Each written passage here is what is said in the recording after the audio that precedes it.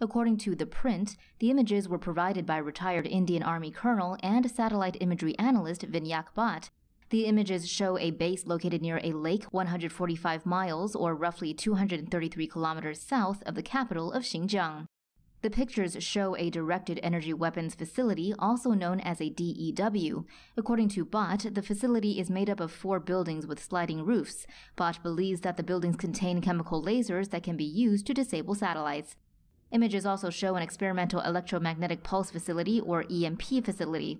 When used as a weapon, EMPs can damage electronic devices and at high levels can generate a lightning strike that can destroy buildings or planes.